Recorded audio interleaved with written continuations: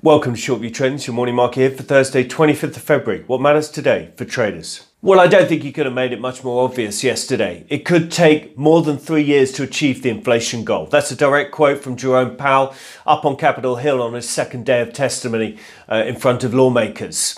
And on top of that, he said other things like the US economy's still got considerable slack.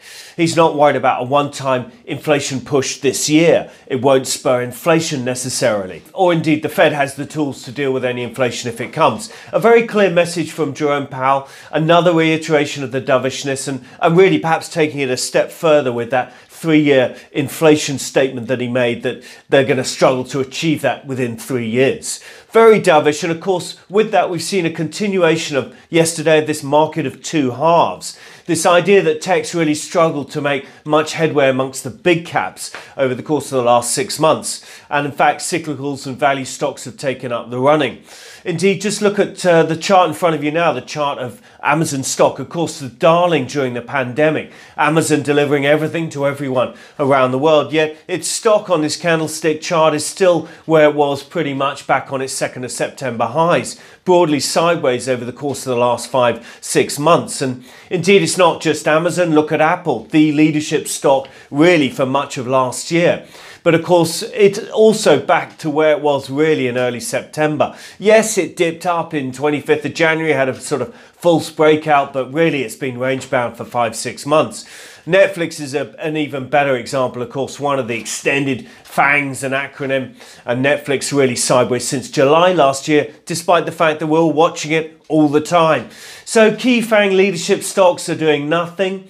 Although interestingly, if you look at that Amazon chart, it's almost back to its 200-day moving average. So that'd be an interesting test to that stock, whether or not it wholesale breaks lower than that.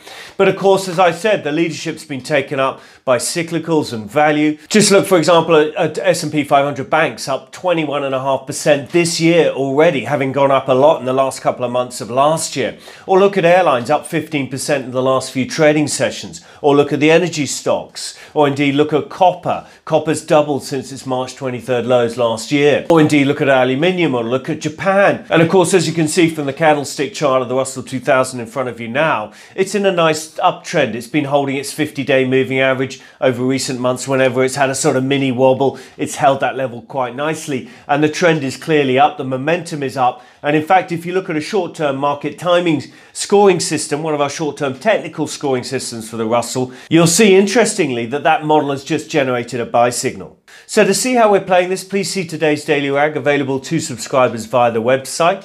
Also, if you want to sign up for a 7-day free trial of the Daily Rag, please click on the link below this video or go to the website and click on the free trial. All you need to do is enter your name and email address, no credit card details required.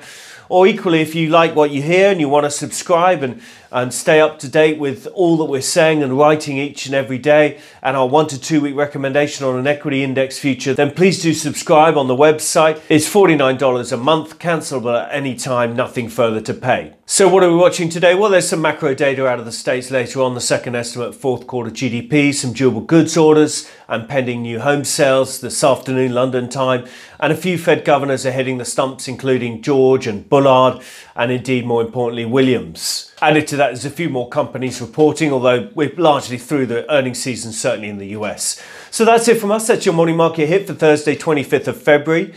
Please do subscribe to these free videos on YouTube. Simply search under ShortView Trading and click the subscribe button, or follow us on LinkedIn, Twitter and or Facebook. Thank you for listening. Stay safe.